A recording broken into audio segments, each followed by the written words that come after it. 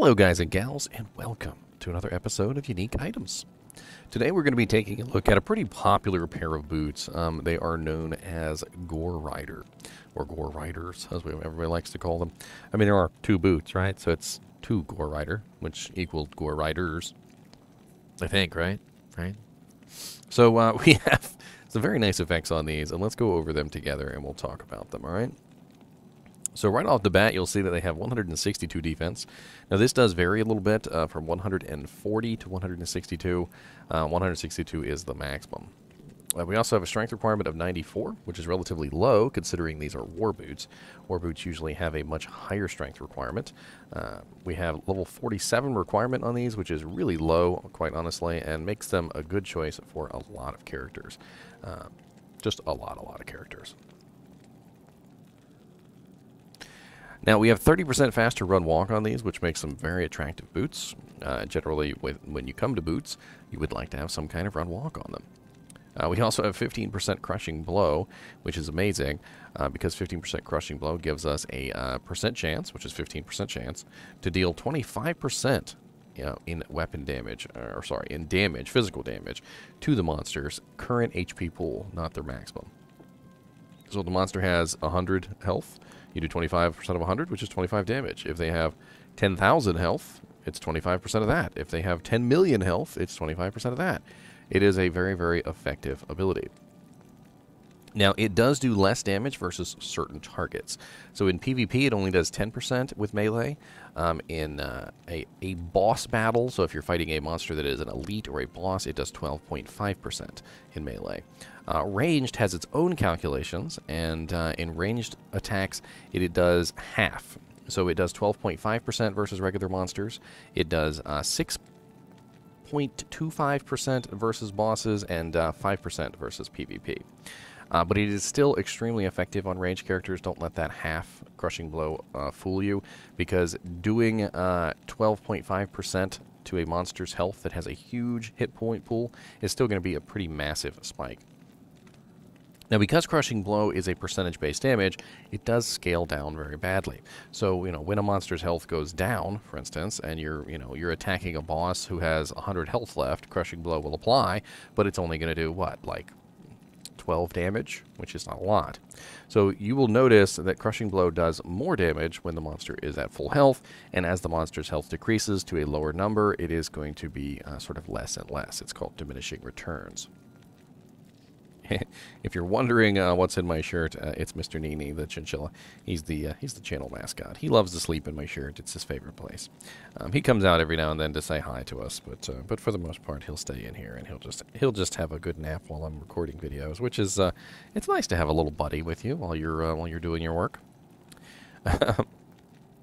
So we also have Deadly Strike on these, and Deadly Strike is an amazing ability which doubles your physical damage.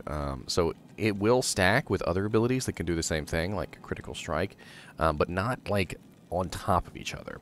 So it doesn't just like stack cumulatively, like 15% plus 15% is 30. It stacks differently. So if you have a 15% chance of Critical Strike and a 15% chance of Deadly Strike, your Critical Strike will roll first, and then your Deadly Strike will roll second. If your Critical Strike fails, Deadly Strike will have a chance to roll, and if your Deadly Strike fails, then you get nothing. But you have two separate rolls, which make for a higher probability than by themselves, which is definitely very nice. So if you're like a Barbarian or a Sorceress or anything like that, that is a character who's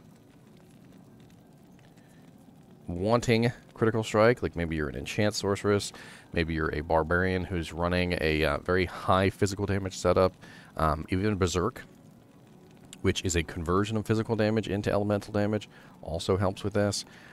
You can also use this on any character that doesn't have Deadly Strike at all, which would definitely be very nice because those characters have no way of getting Critical Strike. So Druids, Sorceresses, Necromancers, Paladins, those have no Deadly Strike whatsoever. The characters that do have Critical Strike innately are the Amazon, the Barbarian, and the Assassin. So keep that in mind. Then we also have open wounds. So open wounds of 10% chance, which, all of these are relatively low percent chances, but you have to think you're getting all three of these on one item, which is certainly very awesome. Now, open wounds is a very great ability that causes a weapon damage, a damage based on your character's level. So it scales with you. So at level 47, it's going to be the lowest that it's going to be, and at level 99, it's going to be the highest that's going to be. And the bleed effect that it causes is, like I said, based on your character's level, and it lasts for 8 seconds. It will counter things like monster regeneration. And this is one of the things that people really like to have open wounds for, because certain monsters in the game can regenerate extremely fast. Most notably, Uber Diablo, Uber Mephisto, Uber Bale, and Pandemonium Diablo. All 4 of those have extremely high regeneration, and having an effect like open wounds can be paramount to preventing those monsters from regenerating all their health back in a matter of seconds. We also have 200% enhanced defense, which does vary from 160 to 200%. So if you're looking for a perfect pair of Gore Riders to upgrade, you are looking for a 200% Gore Riders. You can also upgrade it for the kick damage, and we'll talk about that later. We have 20 to maximum stamina on these, which most people really don't care about, and then we have negative 25% requirements, which is actually really nice, because like I said earlier, these boots are the highest strength nightmare boots that you can possibly get, and if you upgrade these, they're going to upgrade into the highest strength requirement hell boots that you can possibly get. And if you're wondering what the original strength requirement is on the war boots, it's 125. And if you were to upgrade these to the highest version, it would be the Myrmidon Greaves.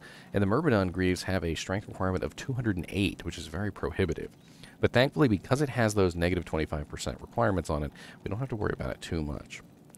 Now, the kick damage on these is probably one of the most important things for assassins. So, as you can see right now, it has no kick damage written on it. And the reason why it has no kick damage written on it is because to see it, just like with the shields, you have to be on an assassin. So let's go over to an assassin, and we're going to take a look at the kick damage on these boots. Alright, so here we are over on an assassin, and when we take a look at the Gore Riders in their war boot form, you notice that we have a kick damage of 39 to 80. 39 to 80 is decent kick damage, but if you were trying to be specifically a kick assassin, you would probably want higher kick damage than that. Now, there are 2 options for a kick assassin for extremely high damage, and those are the Gore Rider war boots and the Shadow Dancer Myrmidon Greaves, because they're already high level. Now, the Shadow Dancer Myrmidon Greaves have their own specific purpose, and if you'd like to see a video on those, I actually already have it up. And I actually do comparisons to the Gore Riders in that video. But in this video, we're going to be looking at the Gore Rider war boots. Now, to upgrade these, you're going to need a Lem and a Co and a Perfect Diamond, which is actually a fairly solid upgrade, and I think a lot of people actually do this upgrade on a regular basis, because not only are Gore Riders relatively good boots, they have nice high defense, the kick damage goes up very nicely, and honestly, they make their way into a lot of builds. So let's take a look at what the Gore Riders will look like when you upgrade them. And I actually already have these upgraded, so no need to go through the process of doing the upgrade. We have a pair right here, which is the Gore Rider Myrmidon Greaves. So the Gore Rider Myrmidon Greaves are 213 defense. So let's read off the stats real quick before we go forward. So 162 defense, 39 to 80 kick damage, 94 strength requirement, level 47, 83 to 149 kick damage, pretty massive bonus there. 213 defense, which is a pretty nice little bump, especially considering that gets multiplied by a lot of skills like Holy Shield, Shiver Armor, Shouts, Iron Skin, etc. Bear. We also get 156 strength requirement, which is not bad. That's actually the same strength requirement as a Monarch Shield, right?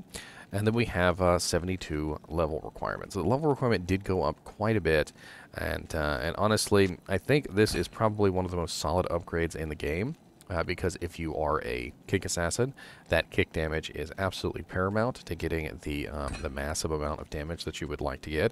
I mean, you're talking about a massive bump from 39 to 80. to 83 to 149. Literally, your top end on the war boots is only 80, and the bottom end on the Myrmidon Greaves is 83. You're literally 3 points higher than the top end on the war boots, and quite higher on the top end there. So 149 over 80. So very, very, very nice upgrade there for kick assassins. Now, like I said, there is another option if you're looking for Myrmidon Greaves. You can go with Shadow Dancers, but I do feel like Gore Riders make a very persuasive argument because you get the Crushing Blow, the Deadly Strike, and the chance to open wounds. And if you are specifically a kick assassin, I do believe that the Deadly Strike actually doesn't work on kicks, very similarly to the way the Deadly Strike does not work on Vengeance. But you do get the Crushing Blow and the chance of open wounds. I believe some people have actually said that they specifically like to use both of them in different circumstances. If I remember correctly, according to the comments on the video, one of the main uses people said for the Shadow Dancers, I believe, was that they were using them for PvP. And let me go double check real quick. Why not? We'll read off some comments that you guys made. I feel like that could be a fun thing to do, right? So here we go. We got a comment by SadP90. If you already have good bleed / crushing blow, Shadow Dancers is the better choice. What else do we got here? A comment by Pharisee. Deadly Strike does not work for kicks, which is what I said, so it's a wasted stat. Kicks in usually hit 5 kicks per attack, so you don't need much open wounds, a chance to proc. So again, it's possibly a wasted stat. If you have any other source of open wounds already, they only really useful stat is Crushing Blow and Faster Run Walk, and if you don't care so much about the walk speed, then double-upped Goblin Toes might actually be a better choice, 25% Crushing Blow versus 15. Depending on the rest of your gear, you might already have 100% CB or close to it, so it might not be such a great stat. Shadow Dancers seem more like a defensive option, more dex for block, shadow skills, hit recovery, possibly a better choice for hardcore. So very interesting. There's a lot of nice comments here on the on here. Another one by Tatsumi is Gore Rider is the better option for a pure kicker. Shadow Dancers is more for hybrid / whirlwind. So we got a lot of different varying things, and I'd like to hear your thoughts on this. Which ones do you prefer? Do you prefer Gore Riders for your kicks in, or do you prefer Shadow Dancers for your kicks in? Or like Pharisee said, are you using two times upped Goblin Toes for your kicks in? They're all very interesting options. The negative 25% requirements on these definitely do make it easier to equip, but if I remember correctly, the Shadow Dancers also have negative requirements on them, which also helps in that department. So let's see where we can find ourselves a pair of Gore Riders, shall we? I always like to end my videos with this, so let's go over to Silo's Pen, and we're going to take a look on Silo's Pen, and we're going to look and see where you could possibly locate yourself a pair of Gore Riders. So Gore Riders, we're going to pretend we have 150% Magic Find. Of course, you could put in your exact number. We have Players 1. We're going to go to Bosses. Of course, we're going to sort by probability here, and we're going to look at Bale and Nightmare. Looks like Bale and Nightmare is your best chance at 1 in 1,233. Of course, Bale is relatively hard to farm, but if you were killing him for EXP anyway, you could certainly do that one. We also have Andariel in Hell, which is seems like a fairly nice choice, as well as Mephisto in Hell and Diablo in Hell. So all the Act bosses have a pretty good chance of dropping this. I notice also Diablo in Nightmare is a pretty good chance. That may be a good choice. 1 in 1,593 certainly is not a bad chance. And Diablo in Nightmare is certainly easier to kill than Diablo in Hell or Bale in Nightmare. I feel like Diablo in Nightmare difficulty is a very easy kill. Generally because by the time you've completed Nightmare, you're kind of going backwards, and your resistances are usually fine. You know, you've got your scrolls, and your character's really well rounded. You're kind of moving on toward a sort of a Hell difficulty specification, so not bad there. Let's take a look at super uniques. And we've got the Cow King in Hell difficulty. Has a really nice chance at 1 in 3,737. Not bad. And Mr. NiNi has decided to come out to visit. Oh, no, no, no, never mind. He saw his own shadow and returned. Wait, he's not a groundhog. Neolithak in Nightmare, Neolithak in Hell Summoner. These are not really good choices. The Countess in Hell has a pretty nice chance at 1 in 11,880. It's not terrible. Nightmare Cow King is 1 in 13,000. Pindleskin in Nightmare is 1 in 14,000. That may be a good choice there. Despite the fact that he has a very poor chance, you can obviously farm him repeatedly, and you could just simply do that over and over again until you manage to get your item. I'm also noticing a really nice combination here. Bishibosh in Hell, Rakanishu in Hell, Treehead Woodfish in Hell, and Bone Ash in Hell difficulty. These are actually really good, really easy to farm monsters that also drop other really nice items. Like, for instance, Rakanishu is really high on the list for dropping a Harlequin Crest Shaka. So if you're hunting for multiple items at the same time, perhaps if you're not strong enough to farm in Hell difficulty yet, but you can at least do Act 1 Hell, Rakanishu, Treehead Woodfist, and Bone Ash seem like pretty solid choices for a low-level Hell difficulty magic find run. Rakanishu's not really that difficult to kill. Treehead Woodfist isn't that difficult to kill, and neither is Bone Ash, to be honest. Although sometimes there are some elite spawns around Bone Ash, which makes him a little bit difficult to get to, but usually killing him isn't that big of a deal. So all in all, it seems like you could probably get these fairly easily in Nightmare difficulty, which is probably where you would want them, because at level 47, when you can put them on, that is certainly around Nightmare level, because usually by the time you get to around level 30, level 40, you're moving on to Nightmare, and by the time you get to like around level 55, 65, you're moving on to Hell difficulty. In fact, I even have my my little lists here. Let me pull these up real quick. So these are the zones, so leveling by zones. Basically what this is an oversimplification. I would never tell you that this is exactly how it is, and that you have to follow this list. But what this is a generalization, an oversimplification of where the EXP starts to drop off in certain areas. And I've used this many times in many different videos. But, you know, essentially at level 47, as you can see, you're in Act 2 Nightmare. So, you know, you would definitely want to have these before you got to Hell difficulty. And, you know, once you've completed Hell difficulty, or sorry, Nightmare difficulty, you're sitting at around 53, 62. So you shouldn't have any problem going into Nightmare difficulty and killing some of these bosses. Like, for instance, Pindleskin or Nightmare Cow King. It could be very good choices, you know, for you to try and get your hands on these boots. You might get lucky. You might get them from Nightmare Diablo or Nightmare Bale on your way leveling up, which would be nice. Anyway, I don't think there's much more to talk about with these boots. Crushing Blow, Deadly Strike, and Open Wounds I've explained to death. I even have individual videos on all these things if you're interested. And I've already gone on for 18 minutes on Gore Riders, but you know, they are really pretty amazing boots, and I think a lot of people wear Gore Riders into their builds, so maybe they did deserve 18 minutes. As always, I do appreciate you guys and gals watching my videos, and keep watching.